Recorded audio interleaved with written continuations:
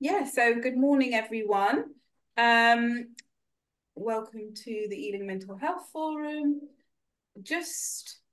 I think there are some people definitely that may have never attended before. So I think it would be good to go around and do an introduction.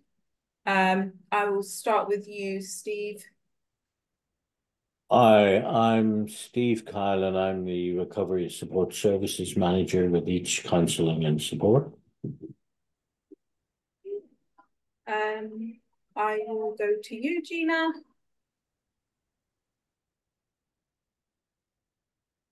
Morning, everybody. Nice to see the familiar faces as well.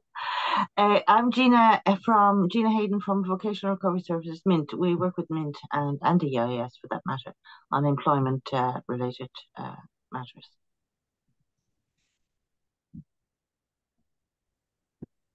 Welcome, Gina. Alison.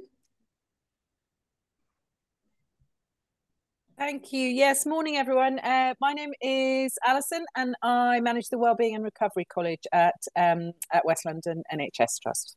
I know some of you, but not all of you. Thank you. Thank you, Alison. Maggie?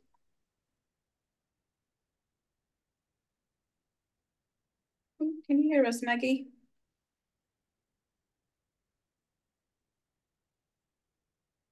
We can see you, but we can't hear you.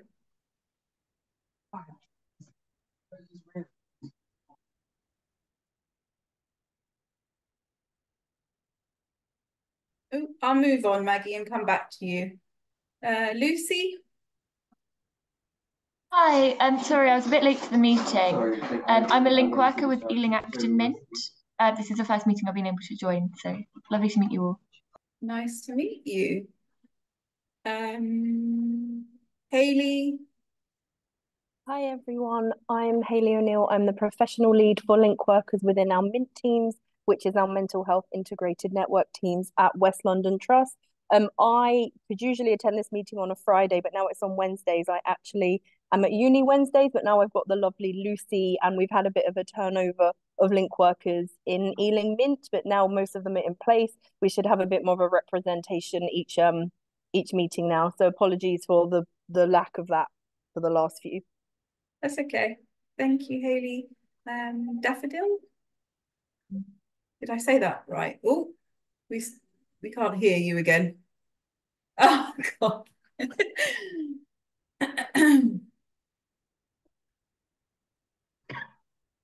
Ooh, no, we still can't hear you.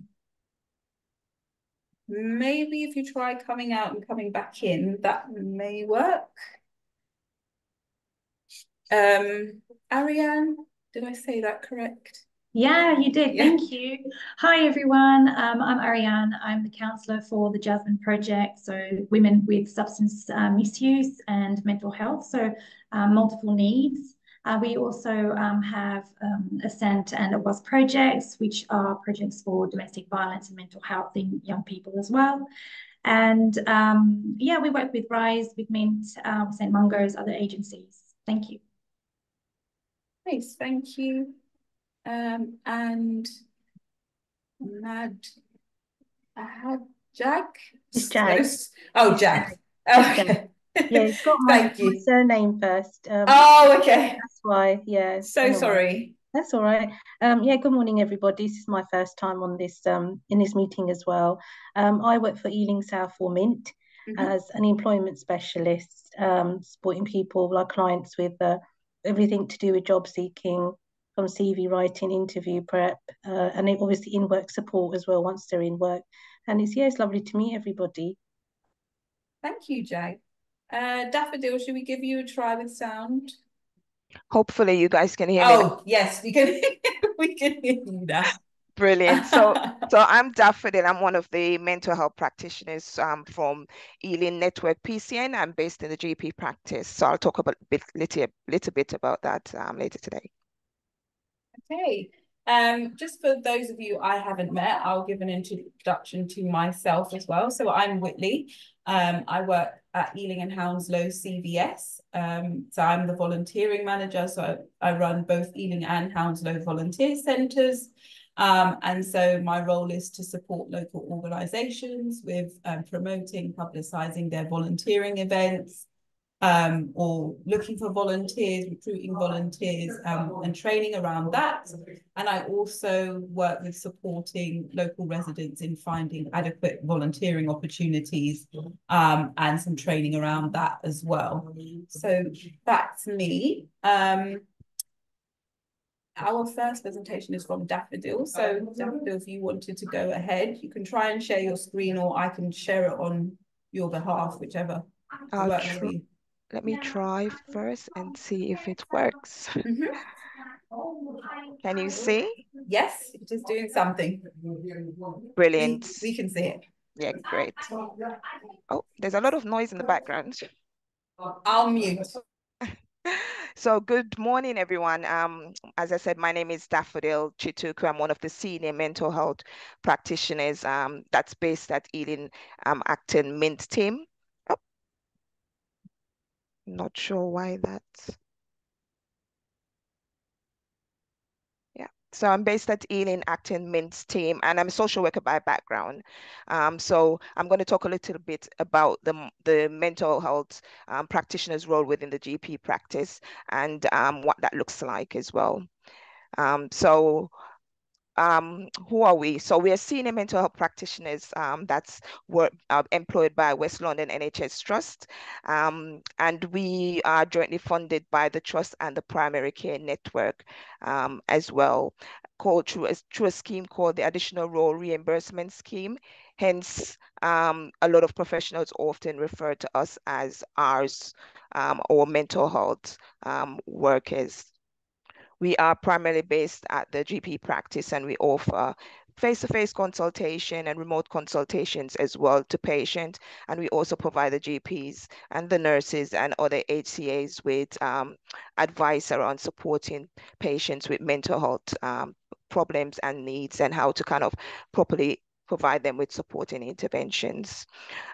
We've been put in place to support the NHS long-term plan to improve and widen the mental health support for adults within primary care setting, because there has been kind of a lot of concerns that people were being falling through the gaps and not getting the support within the practices when they need it.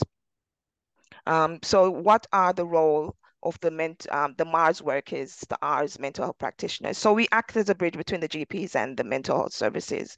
We work alongside the GPs to support them to manage people experiencing mental health difficulties. We offer brief assessments, some short-term interventions. Sometimes we have to signpost patients to other services, or we make referrals onwards to other services, depending on the complexity and the risks that they might present. We also support patients to reconnect or connect with the local community, because a lot of times they don't know what's available to support them in their mental health journey. So we tend to signpost them to a lot of support interventions, so they can access that as well. We support them to transition also patients that being discharged from MINT back into the primary care settings. We support them in the GP practice just to make sure that they maintain that stability, and to ensure that they have support plans in the community so they don't relapse or go back into secondary mental health care. We also go back to our teams, because all of our MHARRS workers are assigned to a team. So we help with the triaging of referrals coming into the service, and sometimes we take cases that we are concerned, or the GPs are concerned, that cannot be managed in primary care based on the complex needs and the risk concerns as well. So some of those patients are quite high risk, so we tend to say it's best if MINT kind of provide intervention in terms of risk management and support plannings for these patients as well. We tend to see adults, young adults from 18 onwards, patients that are quite low risk, and it depends. Sometimes the GPs have patients that are quite high risk and suicidal, so they don't know what to do. So sometimes we will take on that responsibility and make referrals to ECAT or to the mental health services so they can get the immediate intervention there and then. We generally see patients with common mental health problems and also complex mental health needs. So people that has different various of disorders, anxiety, low mood, stress, panic disorders, but we also look, assess patients that has more complex needs as well, like patients with long-term diagnosis like paranoid schizophrenia, bipolar affective disorders. We tend to review those patients and try to manage them if we can in the GP and in the community as well. We also provide services to support patients that are stepping down from MINT, as I mentioned before, and also patients that the GP has tried on multiple medication to maintain or manage their symptoms, but it's not working, and then therefore we have to support them to be referred onwards to MINT. What are some of the benefits of having us in place at the GP practice? The patients feel more comfortable. It's a familiar environment. It's near their home. They go to their GP practice often, so they tend to be very good at attending and not attending the appointments. There's no waiting list. There's no waiting time. We connect the patients to the local community. As I said, sometimes they're not aware of what services are available. So sometimes we do say, are you aware that these services are there? So therefore, that helps them to even tell their family and friends as well that these are some of the things that are available in the community. There's no formal referral process. The GPs can book directly into our clinics. We're based in the GP practices, so there's instant feedback to patients and to the GPs and other practice professionals if they need support as well. And we also help to reduce the referral rates into MINT and improve the waiting time for patients that need to be assessed. And in terms of MINT has the capacity at times to discharge and then allow patients that actually need secondary care intervention to access the service and the support as well. It's a very brief presentation, and that's kind of what part of my role is within the primary care. And just to make it aware that we are spread across the Ealing community. So there's different MHARRS workers like myself with varying backgrounds, OTs, CPNs, social workers, and all of us are senior practitioners. Thank you for listening. Any questions? Steve, I can see your hand up. Yeah, it's always keen to get in first. My question was about coverage. Now you've talked about the spread, but what's the depth of coverage? I presume not every GP practice has got a MHARRS worker. Not every GP practice, but that's the long-term goal to support the NHS long-term plan as well. A majority of the GPs have signed up to having MHARRS workers embedded into the practices. We have a few GPs, a small number of GPs that hasn't signed up to the MHARRS way of working. I had the experience of immediately after a visit to the North Mint team being recommended that I speak to the, you know, they're in the Grand Union Village place, being signposted towards the MHARRS workers in the surgeries that are in the same building, and the receptionist didn't actually know what a MHARRS worker was, which is a bit unfortunate. Yeah. But so it's not everyone, but and presumably it's probably smaller surgeries that don't have them. Yes, it tends to be the smaller surgeries. And what we're doing, and what I've started doing in my GP practice, because I cover 10 GP surgeries. So they normally have World Mental Health Day kind of conferences or invites to patients to come in, so they run it to the groups. So I've started having presentations so to let the patient become more aware that we actually exist. We've been embedded over a year now within the practices, and unfortunately some of the patients and some of the professionals, the GP professionals are not aware. So we're starting to kind of attend these sessions so that the patients become more familiar. They can ask directly when they call up, can I see a mental health practitioner rather than a GP? And so the more we get the information out, hopefully, the more the practice and the patients will become more aware that we do exist. And you exist across the trust, so the other boroughs within the trust. Yeah. Are neighbouring trusts, I'm thinking of North West London, where quite a few people in the room but may have overlapping services. Presumably they're all doing the same thing. Yes. Well, we try to tailor it more locally to the needs. But I mean, adjacent trusts will be doing a similar exercise. Okay. Yeah, so we try boroughs, so Hammersmith and Fulham, Hounslow and Ealing. We do tend to meet up as well. All the MHARRS work is just to kind of share experiences and learning and where we can kind of improve on as well. Sorry about that. Is there a coordinator for the MHARRS services in the sense if one wanted to get and inform the MHARRS workers specifically of some service or initiative or general information? Is there a central point, or do we have to talk to you individually? There isn't a central point at the moment. We don't have a main coordinator, but Sharon Thompson kind of oversee now the MHARRS initiatives. So Sharon Thompson would be the kind of the go-to if there's any kind of queries or information that you need in terms of for the MHARRS. And who is Sharon Thompson? I was going to say, yeah. You need to explain maybe who Sharon is. Sorry. Forgive me, I'm a very persistent. She's one of the associate directors. She's taken over from Gail Daring that used to be in that position. So she kind of oversees the community kind of transformation. So she tends to be the person that's with the new transformation into the services, Sharon Thompson. She's now taking on that new role. Thank you. I think I've had my money's worth there. That's okay. I can see another hand. Sorry. It's Jag. Jag. Sorry. Jag. Hi, Jag. Hi, Daffodil. I just wanted to find out if a patient does discuss employment being part of their, the reason for their low mood, and they need the support. What usual is there a process that would you signpost them to the other agencies, or what do you normally do? Yeah, we have a lot of charities in the community that offer employment support. So it depends on the age of the patient as well.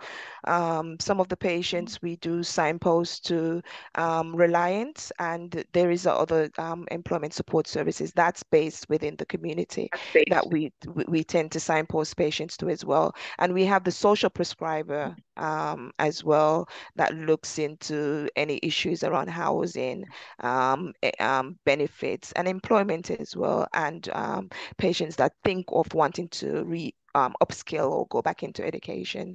So we do have services that we tend to kind of signpost patients to as well. So we cover a wide spectrum depending on the needs. Okay, thank you. Hi, Gina. You have a question? Hi, Daffodil. Nice to see you again. Nice to see you. Long time. I suppose my question is around because with our my bit is like the job retention. People who are already employed needing or wanting support. In theory we cover the clients of Mint and early intervention services, but I wonder if we're in the mix at all for job retention potential clients. Because a lot of services, to my understanding, accept people who are unemployed rather than currently employed. So maybe I should take that offline. I don't know, but anyhow, I just wanted to put that in there. Yeah, I totally agree with that. The services that we tend to signpost patients to are the patients that are unemployed. There is capacity to expand that, and it would be nice if sometimes we do think about your service and being able to access your service as well from primary care. But I think it's something that we kind of raised a few issues as MHARRS workers that we've picked up in terms of employment support and also access to the now therapy. Not IAP because they now rebranded themselves, but accessing more support for patients, expanding the intervention in terms of psychological interventions. So there's a few stuff we've raised that we've picked up and kind of escalated it. Hopefully, that would be part of the discussion in the future. So your role, your team would be quite a good initiative if we could access you through primary care Okay. as well. Okay, thanks. Yeah. Okay, great. Thank you so much for that, Daffodil.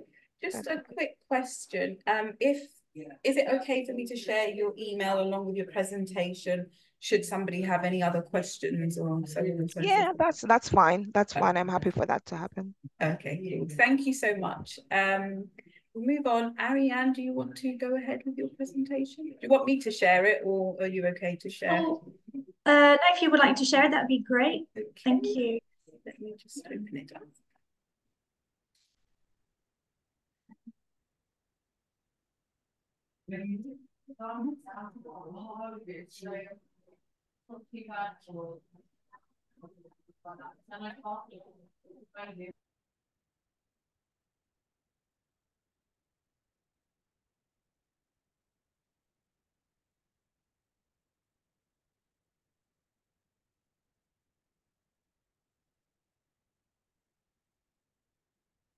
Thank you. Okay. Thanks, Whitley. Thank You're you.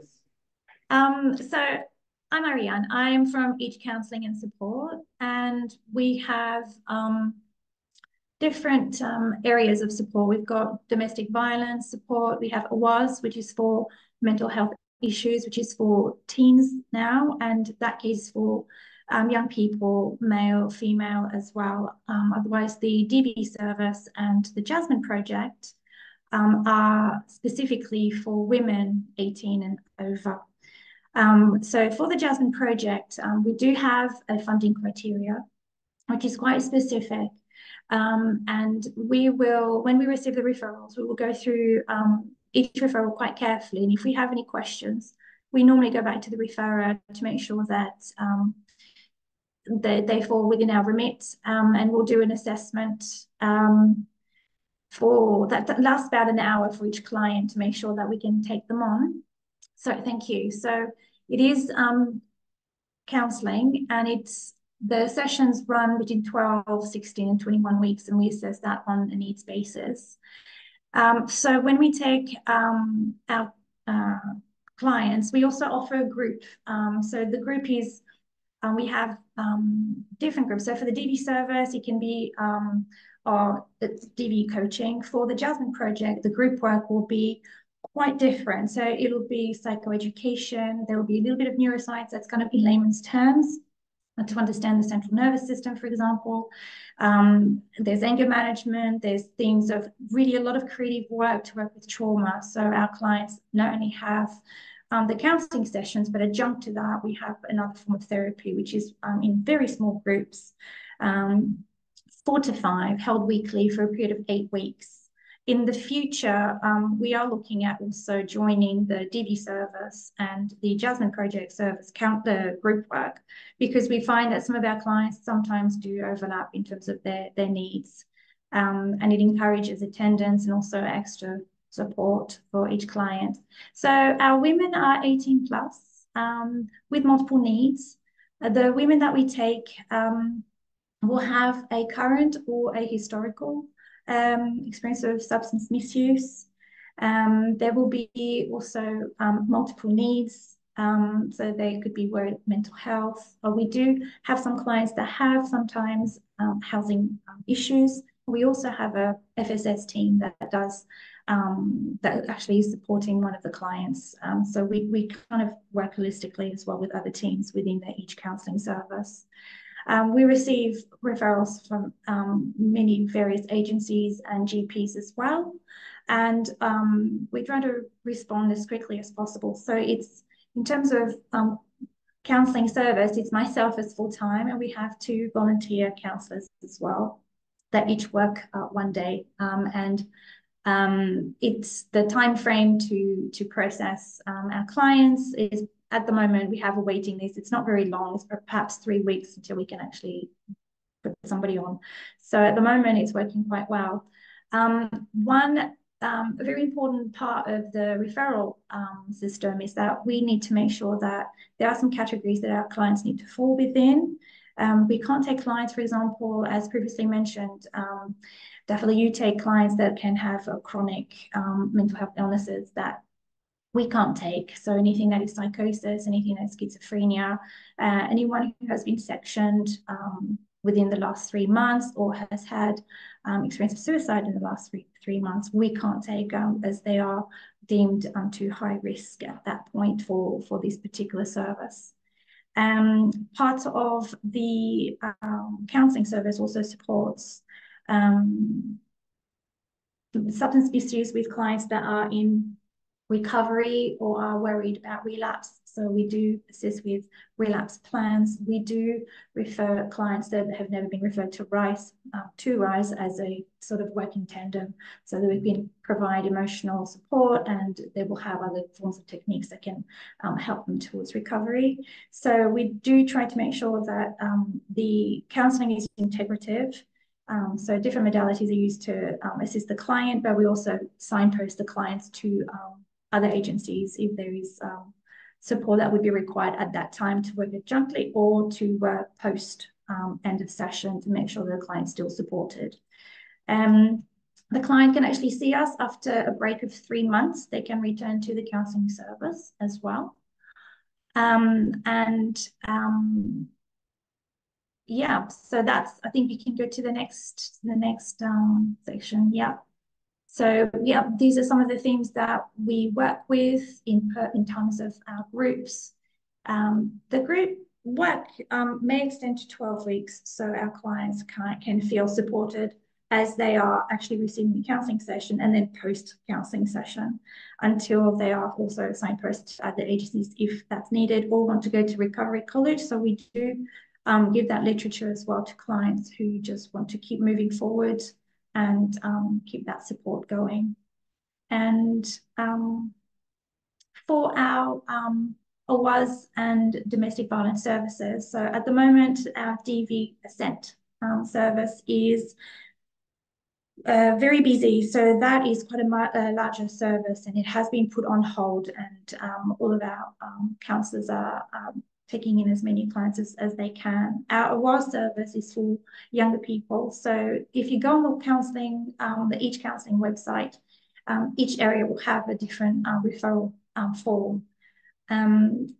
For Jasmin, you can use the form that is on the website.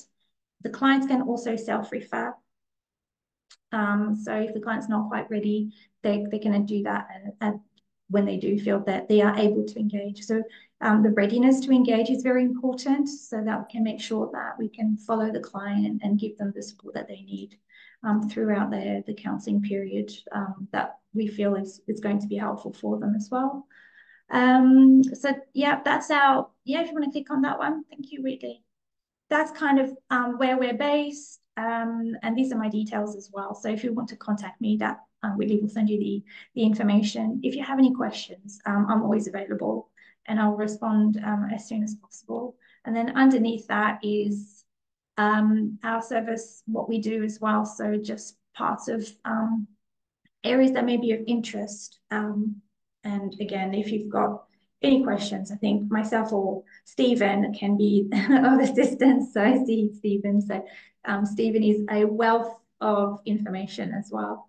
Yeah, so some of you have actually referred to me, and thank you very much for your referral. I've responded to you in time. The counselling service was, yeah, I can see you nod, Daffodil. It's actually really nice to see you. The counselling service was sort of stopped until I started in August. So it is open. We would love some feedback, and as well as we're open for referrals. Any questions? I'm always there. So thank you for having me. Stephen, you have a question? No, I was simply going to add, if you look at the list of services, it's specifically in Ealing.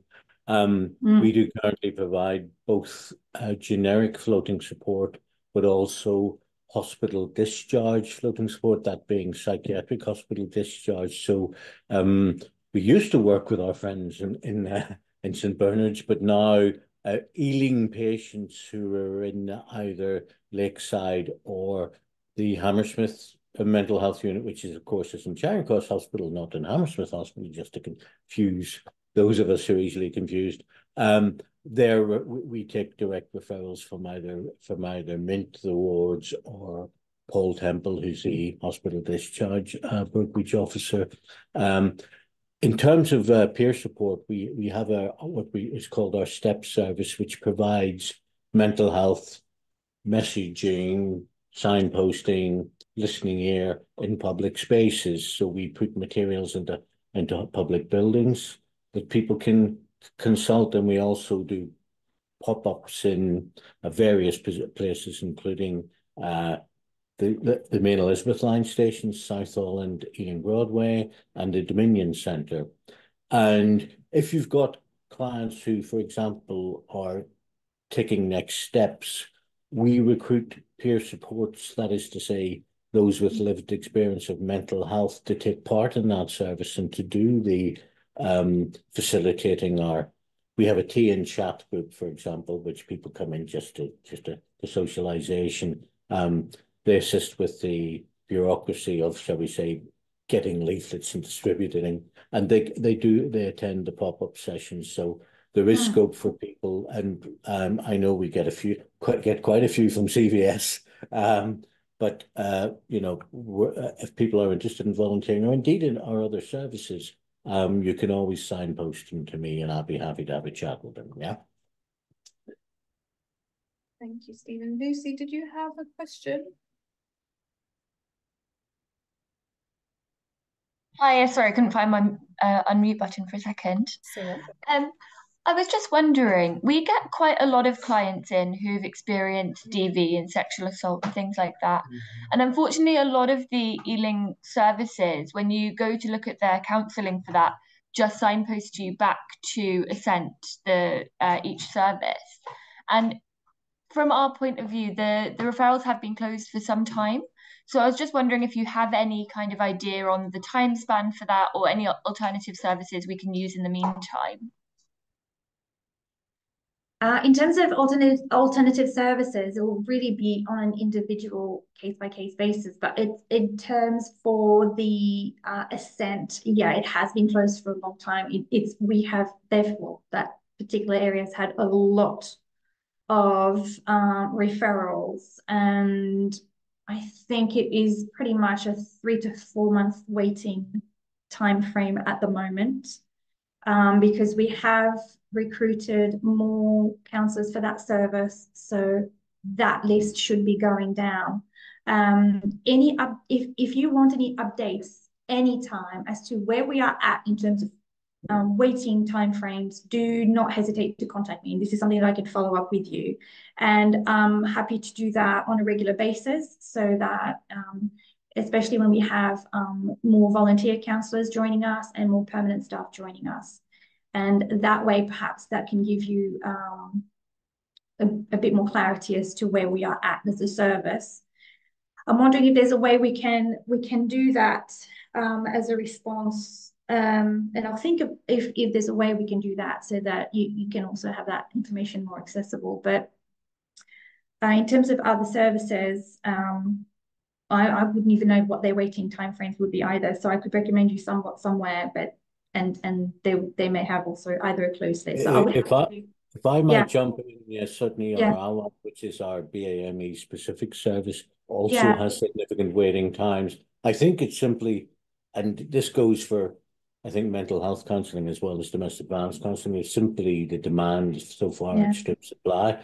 So I think the answer is we need more funding in this. We do, there is some counselling available for people who, shall we say, can afford to pay it, but that's very much an individual situation. That's what I would say about that. It's not an ideal thing, but of course, if there are people who will benefit from it, but yeah, it's just pure supply and demand thing, and it would be nice if there was less demand in some respect, but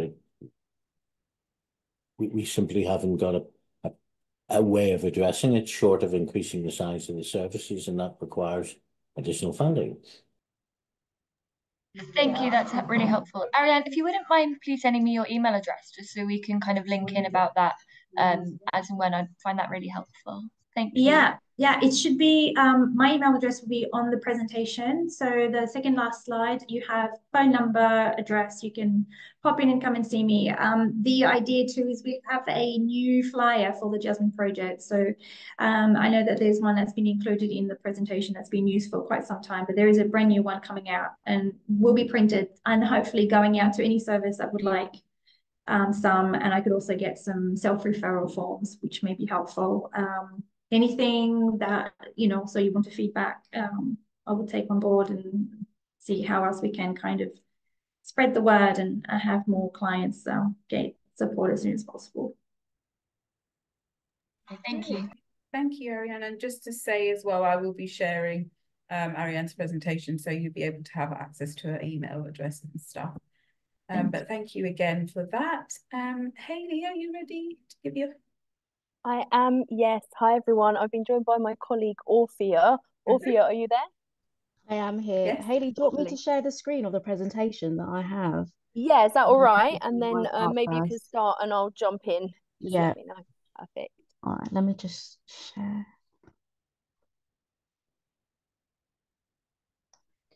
Where is it?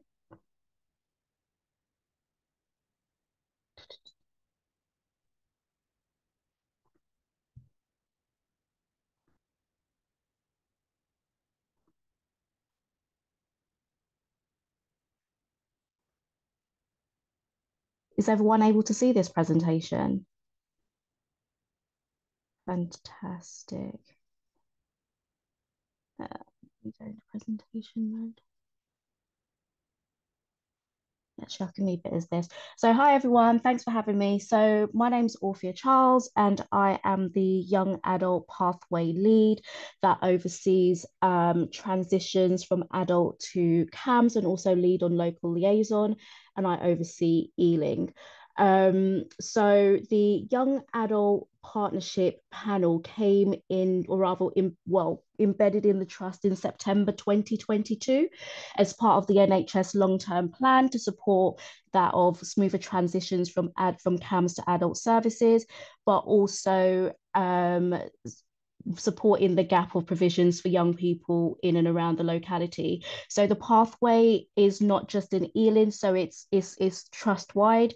So it's a blanket approach in Ealing, Hounslow, and also Hammersmith and Fulham, and I have an equivalent in each area.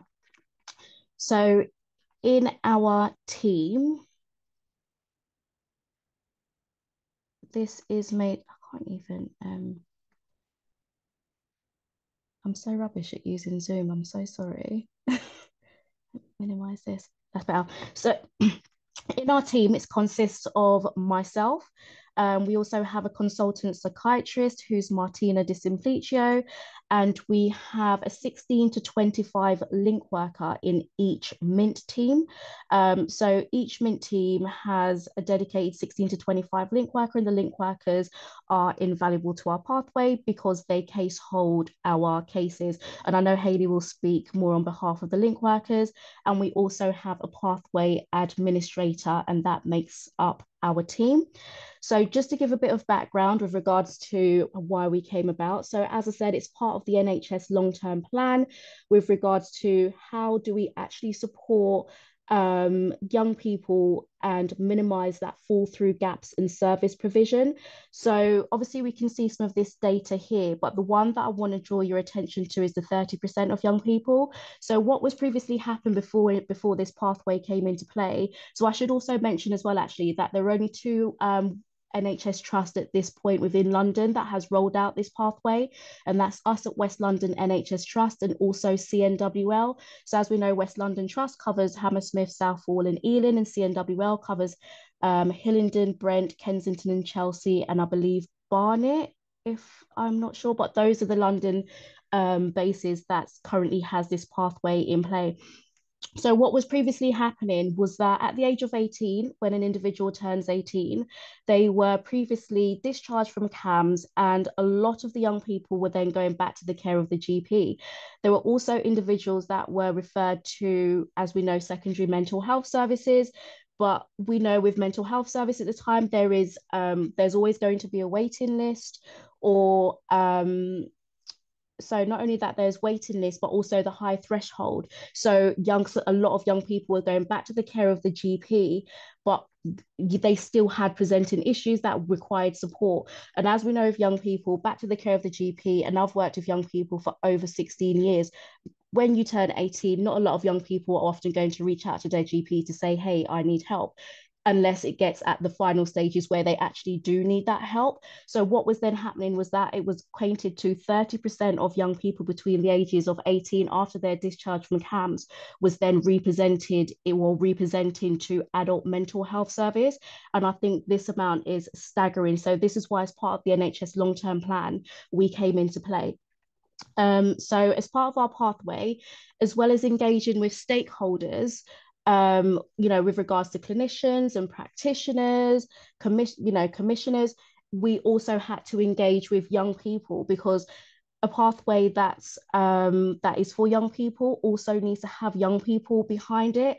And as part of our stakeholdership, this was part of, this slide shows a lot of what young people were saying, what they wanted in a pathway and what would support those provision in services and, minimize those, them falling through gaps in provisions. So one of the things that, we can all see it here, but one of the things that young people wanted was a holistic whole person approach. So rather than seeing them as a diagnosis or an illness, is to see them as a whole person. And I believe that's one of our things on this pathway, in that we work towards that holistic approach. So rather than just seeing it as, okay, young person's been, they need adult secondary mental health, this is the only thing that can help that. We only have medication, we only have psychotherapy. We have to look at it holistically, because yes, a young person, for example, may have a diagnosis of depression and anxiety, but it's more so, what were those triggers? Why were they in CAMHS? It may be that, family circumstances, young people are now learning about themselves, their sexuality, their identity, they're moving on to university. So all these are impacting on young people. So rather than seeing it as just mental health and we're just going to go to secondary mental health or refer you back to the care of the GP and you reach out to them when you need help, it's at that point of discharge from CAMHS. And what we're now doing is that, and I'll go into the core elements of what we actually have on the pathway, but part of that which we now have for every young person is that at the age of 17, so any young person on a CAMHS waiting list, so they don't need to be having active intervention. So at the age of 17, each young person is pulled through on Willoughby on my transitions tracking data. So I have oversight of all young people in Ealing, and at 17 and 5 months, that's where we actively start to discuss transitions and what are the most appropriate services for young people that they may be. So it's not only secondary adult mental health or primary care that they'll be referred to. We also have programs that I'll go into as well. So as well, young people wanted services that had youth-led approaches. So again, as I said, having worked with young people in young people services for so long, yes, I am a qualified nurse. And even when I worked in that role, young people used to say to me, Orphea, the doctor can tell me the most fantastic thing. You as a nurse could tell me the most motivational thing. But at the end of the day, times are changing. That's not always what's going to help. We want to hear from other young people what's worked for them. What was the thing that, that minimized their presentation. So that's what young people wanted. So even though, yes, we have the doctors, the GP, the psychiatrist, and so on and so forth, young people wanted to hear from other young people in regards to the change in times, because obviously when I was young, the advice that I would give is not what I would give to someone in 2024, and only someone that's grown up in 2024 will actually understand and have those same lenses of those individuals. And I think another thing in here that I wanted to draw attention to was better communication. And that's going to go on to why we have our YAP panels. So with regards to those better communications, it's around that stigma for young people and actually having those information that's readily available. So we know that when young people are referred into services, there is often these waiting times, and then sometimes young people then are contacted when they're at the top of that waiting list. So now we have processes in place that, you know, it cuts down on that waiting time, because, you know, a young person that's referred into a service, we might say there's a 3-month waiting period. However, 3 months for a young person may seem like a year, and that equates to disengagement in services. And that was a huge problem that we were seeing previously to the pathway. So this is why, again, as part of the NHS long-term plan, that element of our panels, this is why we have those that's come in, that we have those elements of better communication. So if one service can't help, what are the other services that can help? And I'll go into that as well, moving further along.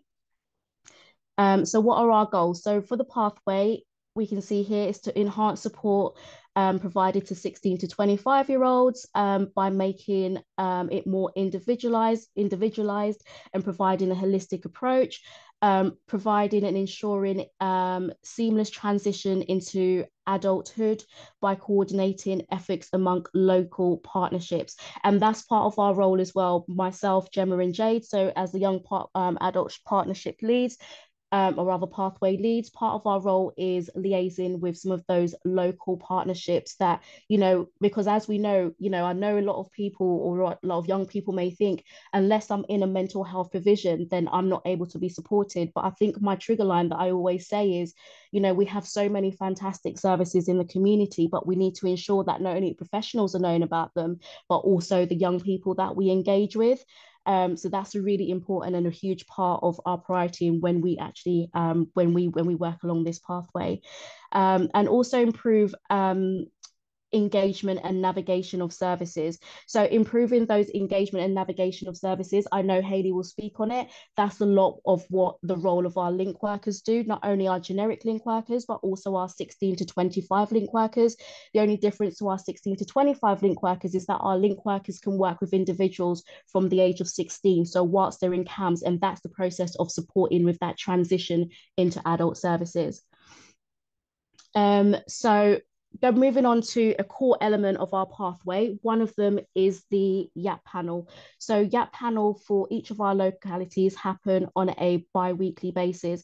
So the panels are in place, and their role is to support clinicians and practitioners to develop a management plan. So it's more like a multi-agency plan. So I know we in our teams we have MDTs and so on and so forth, but the difference to the panels is that rather than just having NHS professionals, we also have professionals from let me go into this one because this will probably make more sense. So we have core members, and part of those professionals, so it will not only be from mental health background, and this is the element of having that holistic approach that we're seeing and developing and devising and formulating management plans that sees it from the lens of different perspectives. So we have, yes, we have CAMs who are our core members. We have our Mint teams. So we will have our Mint managers who are part of those core members. We also have social care, so all elements of social care, but we also have digital platforms that actually do come in to say exactly what the platforms do. So that's in the in regards to Couth or Quell. IAPT are also part of the core members, but we also have our VCSEs. Our VCSEs are made up of many community partners, and Jasmin Project has attended our panels on a number of occasions as well in each project, which has been absolutely fantastic. We also have one of the services that we know that, you know, after working on the ground after, you know, over a year, there was a huge gap with regards to ASD and ADHD support services, because we know post 18, the provision for adults, there is a huge gap. So we've been working really hard to find support services for ASD, and we currently have Respond, who support individuals that has diagnosis. So they support around those therapeutic interventions and also building resilience in young people. As part of our core members, I know Daffodil has spoken, so MHARRS workers are also part, or should be part of our core members on panel. And we also have primary care, so GPs, which has been a huge, within the last 6 months, GPs has been a huge part of GPs actually coming themselves to present young people on our panels, which are absolutely fantastic. And we have our crisis team, but as I said there as well, our link workers are also part of our panels. So that's literally what our panel is made up of. So another core element which I haven't got on this, that I haven't got on the slide, is our transitions tracking. I did say a little bit in the beginning, but that's the element of supporting individuals from the age of anyone from the ages of 16 to 25, or rather at the age of 17, we start to devise those pathways into which services they will be going into. So it would not only be to adult mental health, secondary mental health services, rather, we will also refer into some of our VCSE services. Another one that I have not put on the slide is one of the huge step down, because what we were finding after having this pathway is that everyone was saying, okay, it's fantastic, we have 16 to 25, but what about younger people? So from the age of 13, for example, because they're also in CAMS that requires that early intervention and support. So then we went into partnership and funded Brentford Football Club, whereby now they're one of our hugest VCSEs and community group, which we work alongside delivering the one-to-one Advantage mentor program. And that's where we support individuals from the age of 13 to 20 years old. And as the pilot, we're doing it as a step down from CAMS or link workers, because we know Hayley would again go into it. Link working is a very short, sharp intervention. So therefore, if there are caseloads on the link workers caseload, we're also using it as another step down from link working, because this is a one-to-one mentoring that individuals will receive on a weekly basis for a period of 6 months. So how does it work? So any professional, so anyone sitting in this forum can actually request consultation from our YAP panels. It doesn't always have to come from a CAMS clinician or practitioner, nor a MINT clinician or practitioner. It can come from absolutely any professional. So it could be in education. So any professional that works with a young person between the age of 16 to 25, they can request consultation through our panel. And what our panel aims to do, as I say, is rather than looking at it from a mental health perspective, we look at it as a whole person. So if that young person, for example, is neat, you know, what other, or they need to learn about, you know, their own mental health. Again, Recovery College is a huge part of this for us, who is often involved in our panels. So learning around your own mental health needs. So absolutely any professional can request consultation from the panel. And again, I think this is the positive thing of the panel, in that rather than having referrals, professionals know that they have insight of the young person there and then. They know if they can accept there and then. So there is not this 3 months, 8 months, 6 months. We know exactly, and we can formalize that plan there and then for a young person, and know exactly where they're going, who's going to be taking them on, and further supporting young people disengaging from services and falling through service provision. And that's my part. Hayley, should I let, because I do have another little bit here. Okay. That obviously goes on to why YAP panel. It's just a vignette, but I know that the presentation will be cascaded anyway. So if anything, anyone can just have a look of, you know, exactly what, this is just a vignette of a young person that's come through panel, and then it goes through explaining the outcome of the young person, just to show the smooth transition that had happened, where the young person is now. And this, you know, part of that thing of making it individualized. and holistic, because usually when we get referrals for young people, we often see the medical side in the sense of, or the troubled aspect or the concerning aspect. However, with the panel, we try to get a whole picture of the young person. So what are their likes? What are their dislikes? What are their hopes, dreams, and aspirations? So as well as having those impacting factors that's impacting their mental health, we know as well that it's not only medication or therapy that's always going to support the young person, but what do they like? What do they love? This young person, for example, it was an extremely complex case, but this individual was extremely articulate. They were not articulate, artistic. They were extremely artistic. And that was the main thing, what we try to look at more on the strength and how we can support that young person.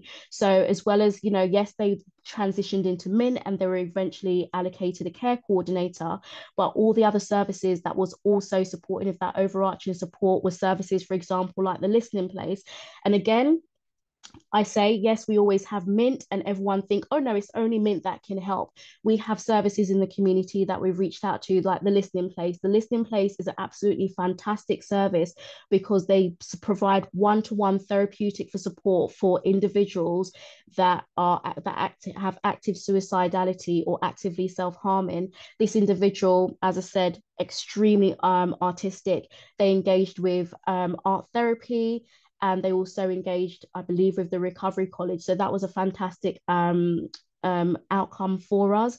And that was the reason why we have our YAP panels, that we're not only just looking at the medical side, but also taking into context the whole person, and rather than just, you know, medication, because we know with young people, they might stop medication, but things, and, you know, it's about what tools are we actually giving young people, what practical tools are we giving young people, as opposed to only medication or therapy, because that element of transition, so many things happen in a young person's life. You know, they're moving, learning about themselves, as I said, which are all impacting factors. So this is why we came about. We've now been embedded in the Thrush Trust since September 2022.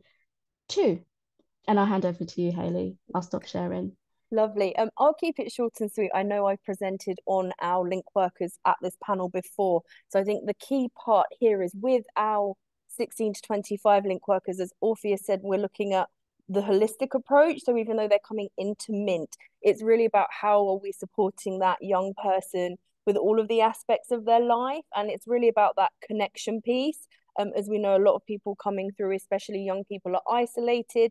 They might be struggling, you know, they might not be going to in education, it might be work, it might be their family dynamic. So our link workers are really kind of, we've really tried to upskill them in a lot of those sort of different aspects that maybe we haven't had as much training with in MINT before with our general link workers. So really connecting them with the community and sort of thinking outside the box. The link workers work really closely with Orphea, as I think she said she has a lot of experience working with young people, and our link workers are all very sort of passionate about working with that age group as well. You know, we know there's new themes coming around young people using technology a lot more and how they get their information, even things that to a lot of us and a lot of our staff in the team forget, sort of that young people might not like to answer the phone, or, you know, for everyone wants to know who's calling, but especially for young people, I think there's a lot more text and email communication, which is something that we would never really thought of pre-pathway. So it's really just about that connection.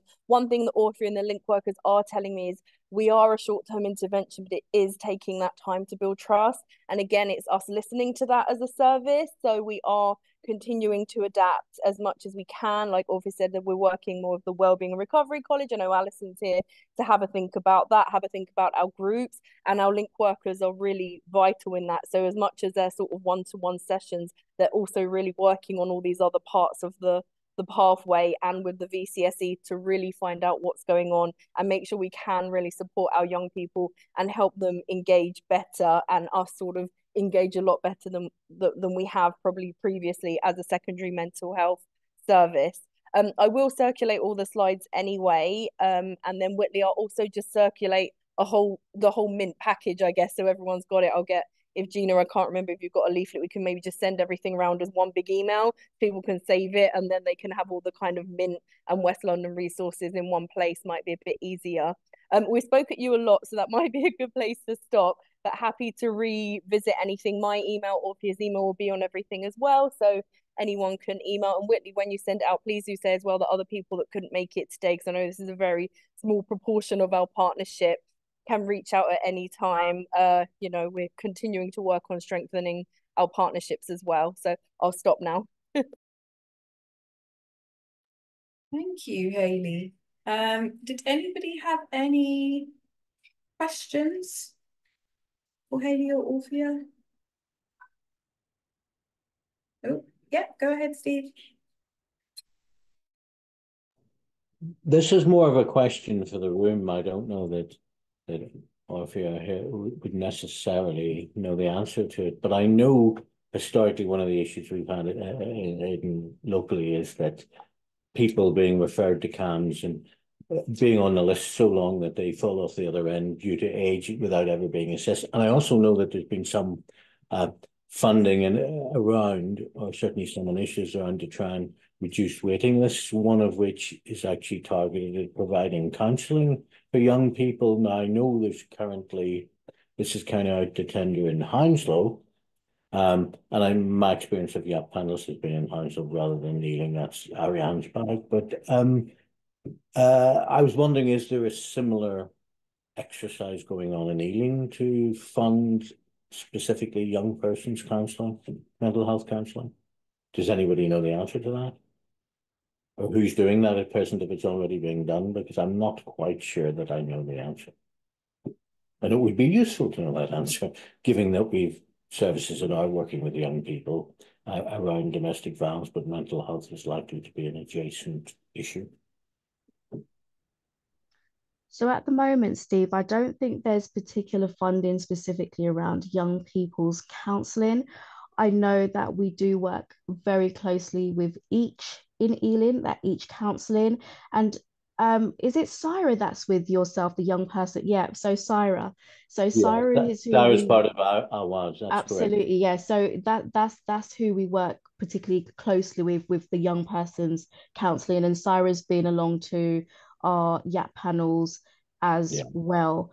So yeah, so that's what we currently have in Ealing specifically for counselling. But as I said, there is that step down that they do have that element of being supported in the community by the community mentors, because there is that element as well.